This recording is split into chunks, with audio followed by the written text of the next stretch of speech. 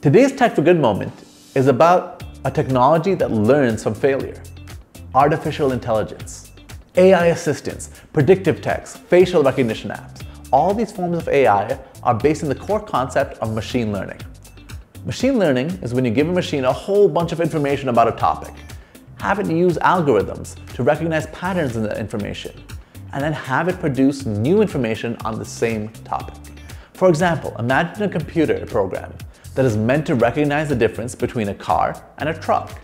You'd upload hundreds of pictures of cars and trucks from all sorts of angles.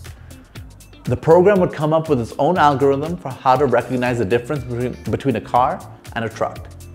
Then you would give it a whole bunch of pictures of different vehicles and ask it to spot the cars and trucks. Every time it's wrong, you tell the program it's made a mistake, and it will modify its algorithm to be more accurate. The more mistakes it makes, the more accurate it will be next time. How did computer scientists come up with this brilliant way of teaching a machine to learn? Well, it's exactly how we learn.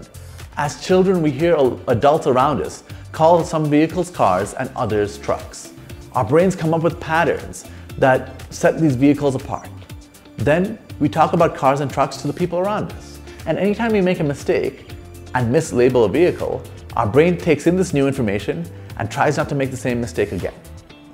Because AI has taken the human way of learning from failure and broken it down into a process, it is a great tool to help you learn from your own failures. Did you know you can use Bing AI to help you improve or develop a new skill? It is a great tool to develop a growth mindset. You can give it prompts like, write a process to improve my basketball shooting form, how to improve my guitar skills, or steps to market my business.